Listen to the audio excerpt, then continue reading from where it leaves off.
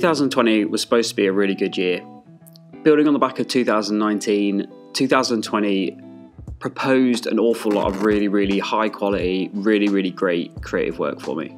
I've talked before about how much my international work and opportunities got cut and cancelled out of the calendar last year and how many opportunities generally just went missing. The year generally wasn't a good year for any of us, and as sports photographers, like the rest of the world, we put our cameras down and settled in for a very long, unsure global lockdown. But it wasn't all doom and gloom. The back half of 2020 was actually really busy and creative for me. I ended up working with people like Land Rover and Nike and Adidas, and it was really pretty cool. And opportunities sprung up that I never thought were possible 12 months ago.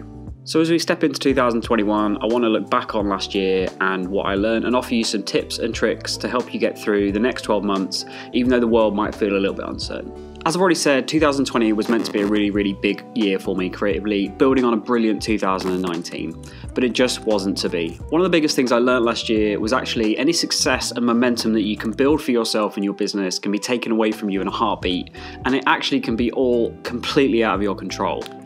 The lack of personal responsibility for what happened in 2020 left me feeling adrift for a lot of last year, and it's one of the reasons that I stopped creating YouTube videos towards the back end of 2020, because I just didn't know where to go with the channel and I didn't really know what to do, and I was sort of running out of ideas.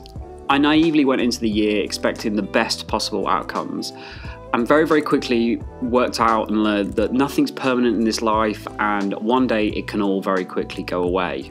None of us really expected last year to be as surreal as it was, but 2020's taught me to be a bit more cautious in my approach and make sure that as I move forward and as I drive my business forward and drive my work forward, that I'm making sure that I'm secure first before I take that leap. I've done the risky stuff of starting a business and getting it cranking and getting it going, and now what's important for me to do is when I then take my next set of steps that I'm nice and secure and I'm not going to lose the base that I'm working from. This pandemic, in fact, is not a permanent thing. As much as it probably feels like we're stuck with this lifestyle forever, we actually aren't. The reality of having very limited sports to work in, having no crowds in stadiums or arenas, is actually a temporary thing and it isn't going to last for forever. 12 months ago, at the start of the first national UK lockdown that we had, all sport in England and across the UK was put on suspension. That's not the case now. Even though we're in our third national lockdown as a country here in England, a lot of elite sports, pretty much all the elite sports and professional sports that are going, have all their COVID protocols in place, have all their systems and structures in place to allow that sport to continue behind closed doors. So eventually we're going to come through this, and for this national lockdown, we're actually going to, fingers crossed, keep sports running. We just need to make sure we're doing it safely. So this whole COVID thing eventually is going to pass.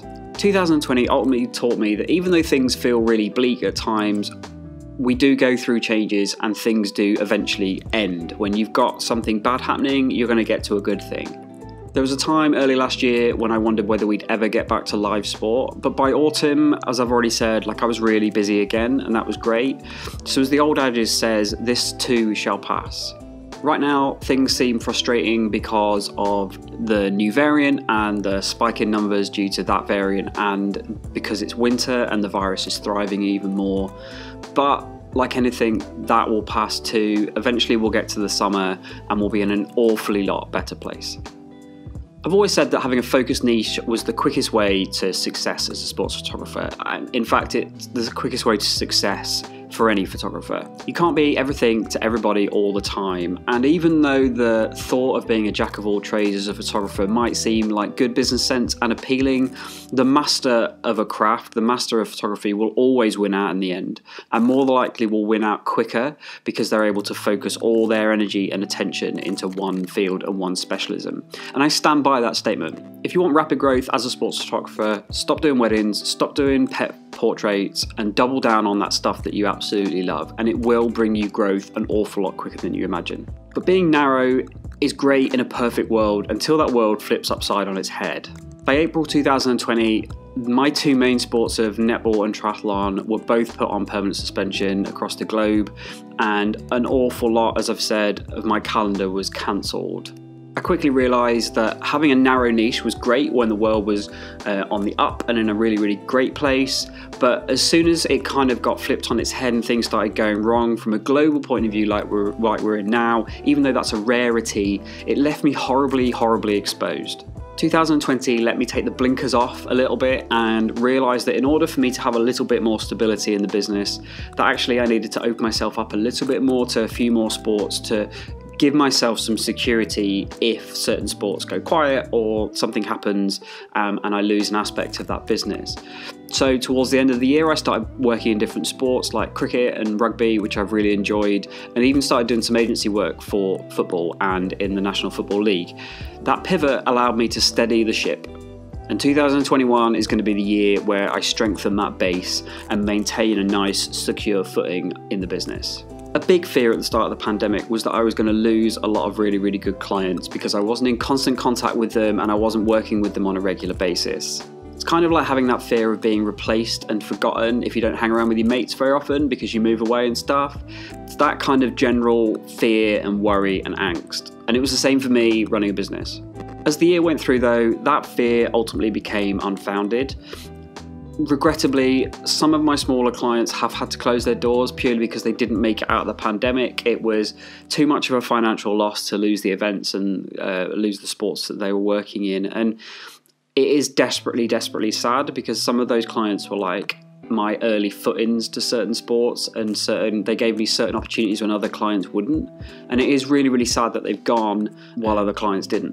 What really surprised me though was that my very big clients on my client list, who I would have thought I was quite dispensable with, who could easily replace me with somebody else if they found a better quote or slightly different projects, blah, blah, blah, were actually the ones who were most eager to kind of get back to working with me and kind of like push their products and their projects forward in the late 2020. What it taught me was that good clients will stick around and that will want to keep the relationship going from their side as much as you want to keep it going from your side. Remember that in 2021. So every year I set my goals and intentions out for the year, and one of my goals for 2020 was to build the commercial side of the business. What often happens in the sports that I work in, I'll cover an event, I'll cover a fixture, or I'll work with somebody, a federation or a team or something. And off of that, we'll spin commercial work. Can we have headshots for these athletes? Can we have product shots for this? Can we have some sponsorship stuff done for this client, etc., etc., etc.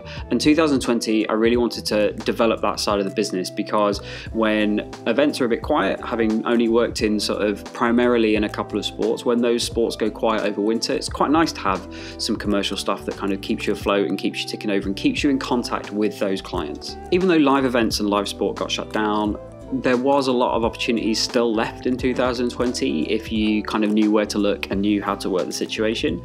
By working with the sports directly or with clients and sponsors involved with those sports in order to work sort of commercially rather than from a events point of view. It's kind of easy to sit there and say, well, my sports have been shut down or my sport's been shut down, there's no work for me to do.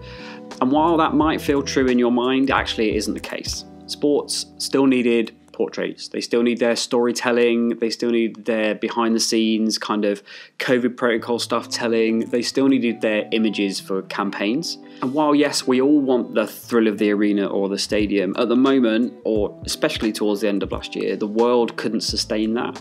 And even though we're in a position now where the world isn't really able to sustain it at the minute, lots of sports still need commercial work. Lots of clients and sponsorships and athletes and teams still need commercial work to keep their thing going whilst we go through this pandemic. So there are opportunities out there for sports photographers who are willing to pivot and put the work in and kind of work in a slightly different way than maybe they're used to, but don't have to drop back into weddings and portraits and my favourite dog photography. So 2021 should be better. That's how it's been billed. We've got vaccines and all sorts of things coming into effect. The hope is that we'll be in a much better place in 12 months' time.